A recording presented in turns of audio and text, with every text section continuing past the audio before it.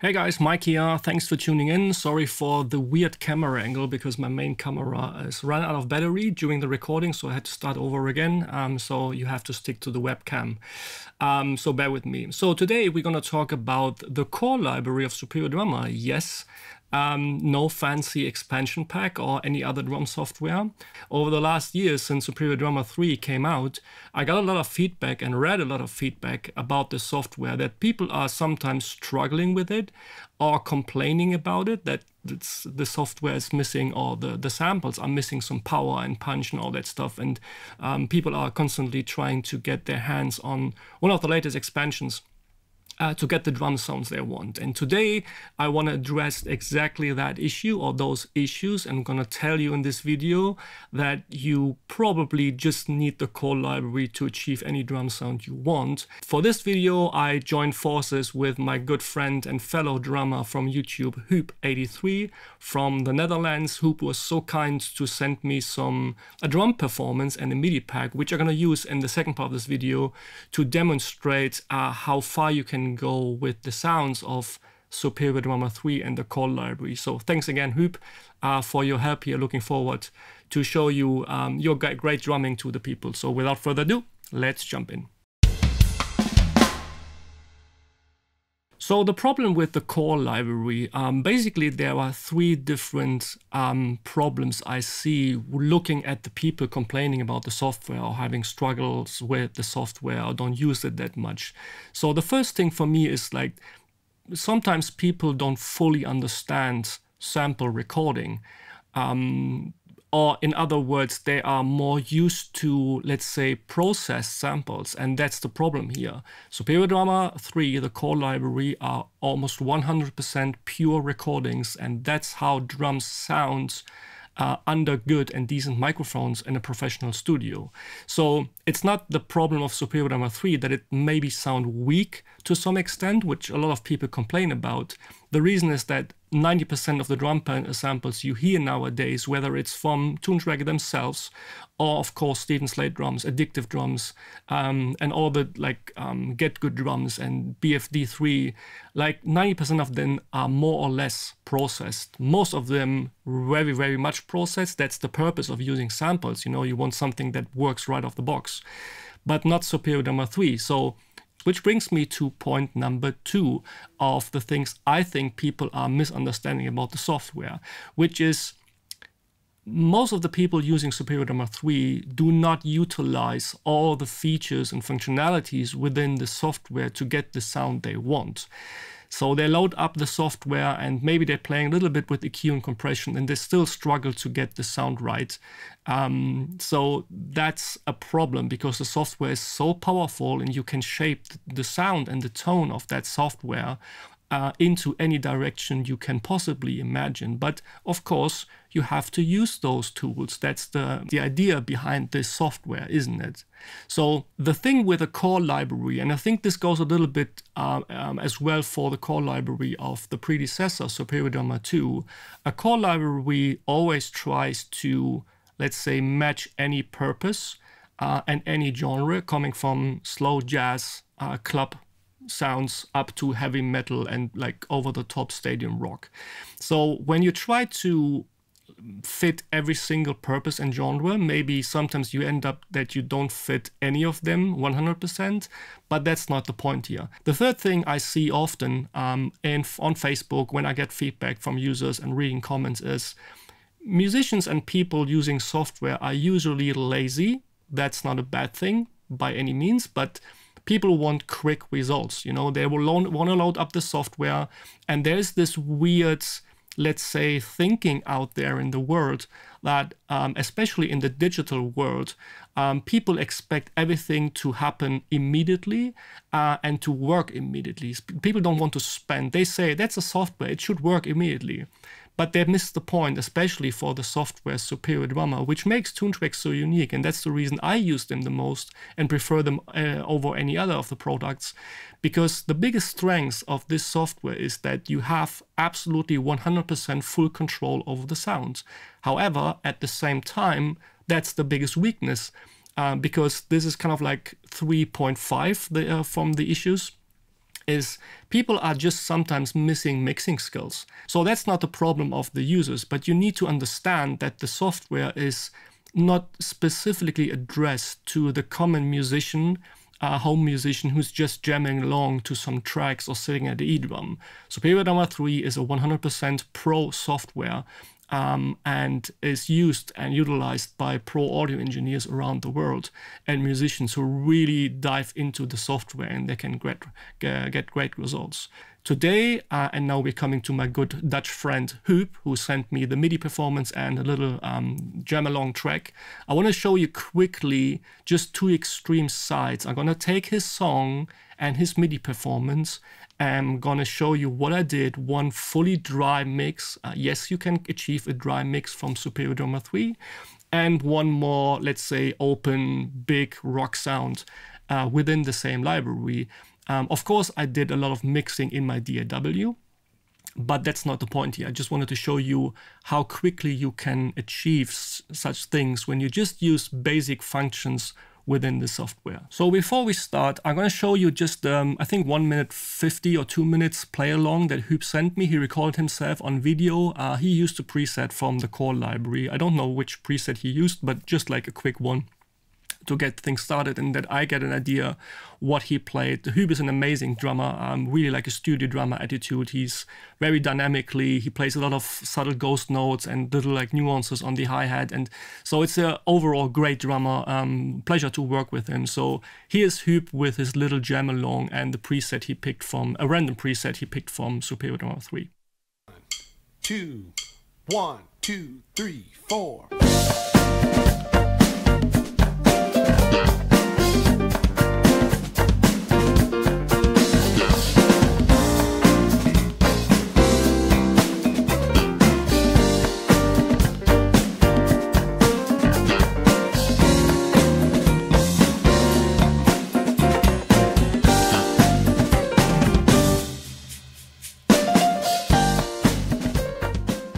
I had the idea to create two different drum sounds. First, like a really dry, tight, like clubby sound, as if you were playing in a small club, or maybe in your home studio, which is usually more damped and not so big as the Galaxy Studios here from Superior Drummer 3. And the second thing, like the exact opposite almost. Both still with the idea in mind to implement them into the mix.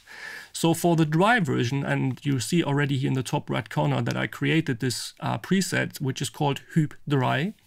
And going to the mixer, you see I did nothing in Superior Drummer. That's one of the weaknesses I want to point out here. I think that Superior Drummer 3 reacts better with, let's say, pro plugins and audio engineering or audio processing that you do in the DAW. The plugins from Superior Drummer are okay, but I prefer, if I have the choice, the plugins that I used to in my DAW. However, the software reacts very well to processing. That's the pro here. So I've picked the iOt kit because they have a natural warm woody sound due to their wooden hoops, but not so overly kind of like punchy, so they're warm. I used this Tama Artwood Maple, which sounds on its own like this. So already very fat and like low tuned. That's what I wanted to achieve here. So the first thing you want to do, and this is something that especially in this library is very important. The room is so tremendously big. You have to keep in mind, or have to try to bring down the ambience if you want to achieve a drier sound. Because even on the direct microphones from the toms, the snare, and or even the overheads, which are really positioned directly over the drummer on the recording, they capture the size of the room, of course. There is some reverb and noise and sound coming from the walls back to the microphones.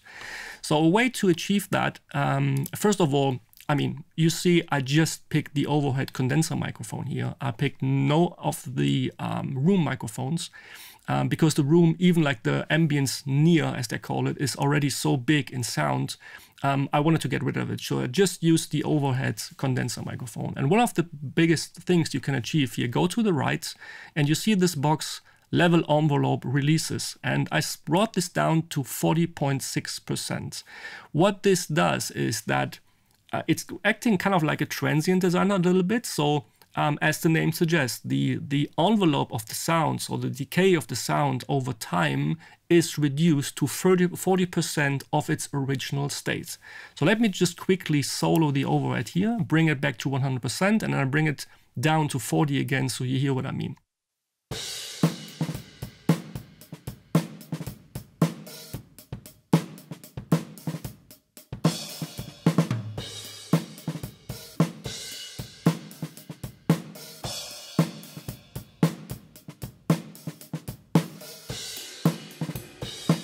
One. So especially on the snare drum and on the toms and sometimes on the kick, you hear like how the sustain is dramatically shorter than before. So this is already acting like, as I said, as a transient designer, you make the room smaller with that setting. And the cool thing is you cannot just use this on room microphones, which makes the most sense and the most noticeable difference, but you can as well use it on direct microphones. For instance, here on the toms, I brought it down to 50% because the toms in the core library, they all ring out forever. I wanted to reduce it here. So I brought down the toms to 50%, the snare bottom even to 34% to get rid of any leakage or too much leakage coming from the toms and the kick drum. The snare top to 50% as well. So that's what I did in the mixer, just using the overhead, bringing down the envelope to something 40, 50, 30%. Of course, I did this during the mix of the song to get an idea what sounds best, but play with those settings and bring down the envelopes and you will get kind of like a small clubby studio drummer sound. On the drums themselves, the second thing, what I did additionally here on the toms, you see here on the envelope and offset setting, this goes for the instruments globally for no matter in which channel they appear, while the envelope setting here in the mixer window just affects the individual particular channel you use to change the envelope, in this case just the overhead. So here on the right side, you can dial in the release setting here and even shape the curve, which will determine how the ring or the sustain of the tone ends and fades out. So let me hit this floor tom here and you will hear what I mean. In comparison to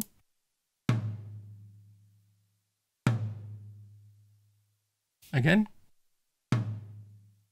So it's dying quickly, as if you kind of like would dampen the tom a little bit. You can even play, of course, with the tuning, but that's what I did with every single tom here for the tom-toms and for the floor tom.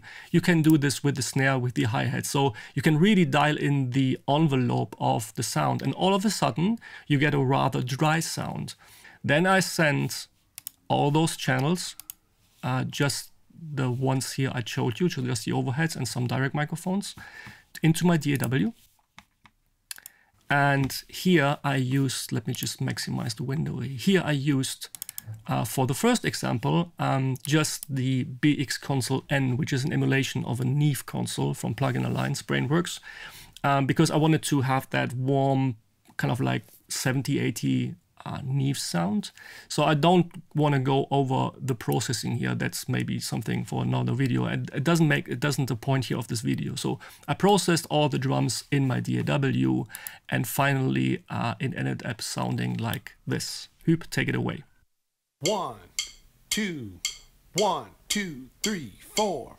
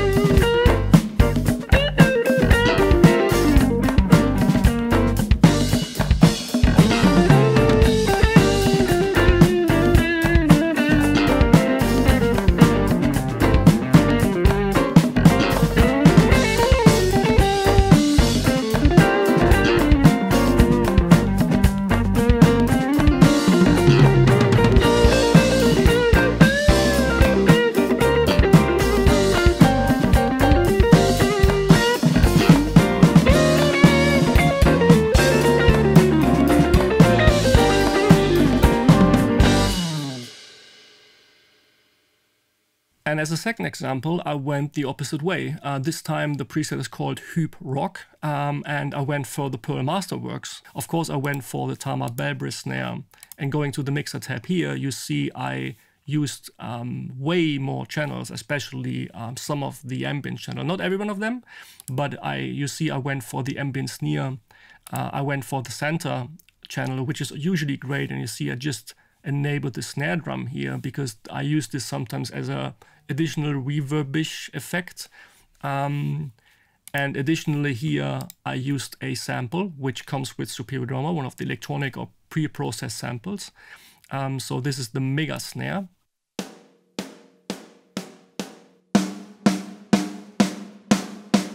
To just give this Tama Belbris snare, which is already one of the most punchiest and loudest snare, a bit more impact.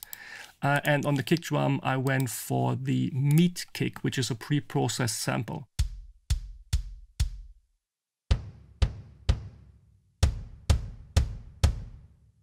And I did the same. Now I routed out more channels, and this time, here the second line, I went, because I wanted something punchy, I went fully SSL style. So the SSL-E channel on every channel here. The plugin itself is similar build than the BX Console N, but SSL just gives you way more punch in your face.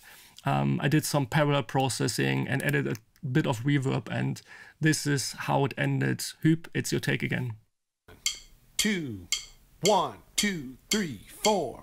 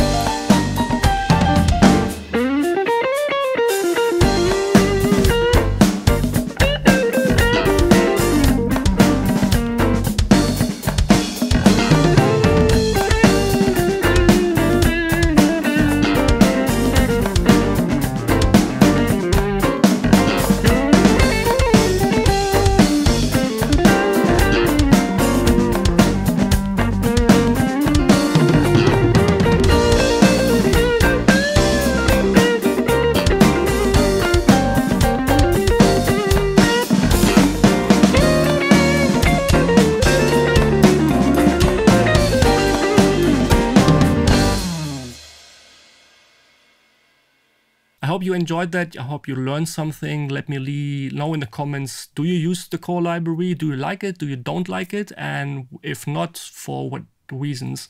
I would be highly interested to discuss with you guys and maybe get some input for another videos. Thanks again, Huub. Shout out to you, guy. Amazing performance. Really had fun working with your track. I'm out for this time. Thanks again for tuning in. Have a great time making music. I'm out. Bye-bye.